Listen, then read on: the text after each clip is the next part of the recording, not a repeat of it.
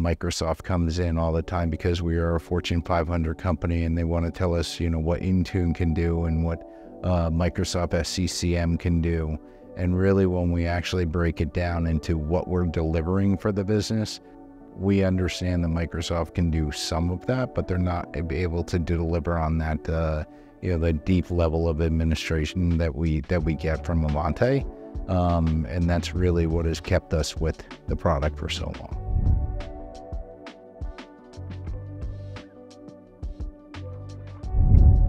We have thousands of offices, across the U.S. that, and my role and responsibility within the company is I oversee desktop engineering, which is endpoint management.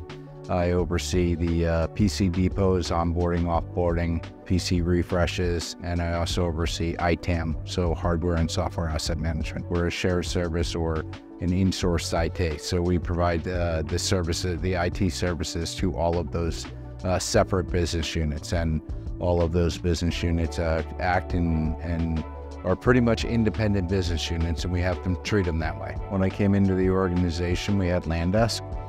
So LandDesk was the endpoint management solution. Used in a few of the business units, not really widespread. And it kind of hobbled along for a couple of years, and I guess about 8 years ago, myself and my department, we took it and went pretty much national. Centralized endpoint management. I had to kind of go through the different business units and different tools that they were using and centralize to one unified endpoint management solution. Our infrastructure was very much correlated kind of the way the business was, right?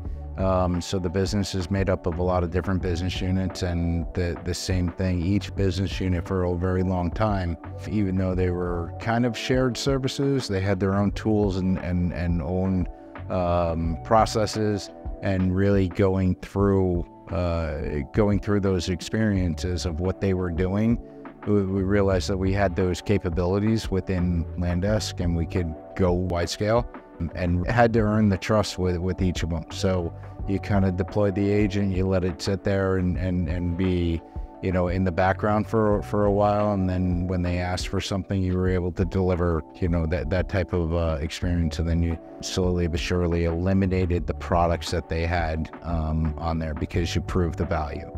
And I think that's what every business unit was looking for. Can you still deliver what we're used to? Because again, they operate independently, and they want their own identity. Everybody was asking for, their own specific reporting, but we as an organization or as an enterprise need to understand what does the entire infrastructure look like. So going to that one single pane of glass, we were able to have all the data coming into one location. We were able to provide the necessary reporting to appropriate parties, but also have an enterprise look at the infrastructure. So the product that we use is Ivanti Endpoint Management, but we also are new to Neurons and Dex.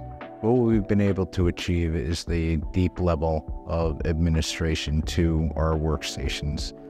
We were able to do that deep level of administration on machines that are all over the globe.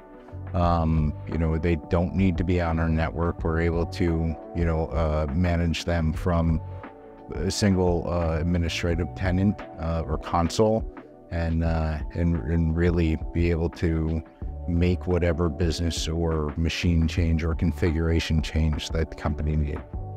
The other thing with the Ivanti product that it was very important to us is the scoping. So because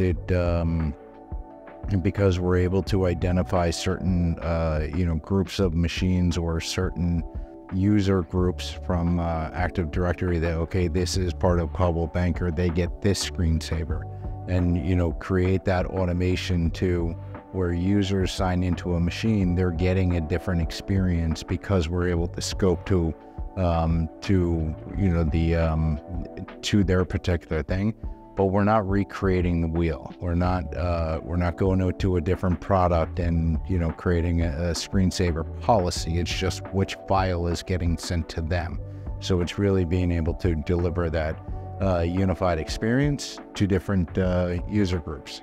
The ROI is very important when you sign a large contract like a renewal of a solution like Ivanti. Everybody wants to know, like, well, what are we paying for and why is that? So the ROI was kind of explained throughout those processes, and saying, hey, we have a solution here that's being able to manipulate these machines, upgrade these machines, patch these machines without sending a tech to that office to do it.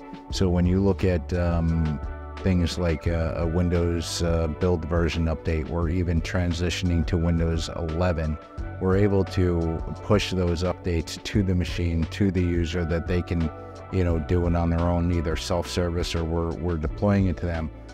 We're no longer dispatching techs to brokerage offices.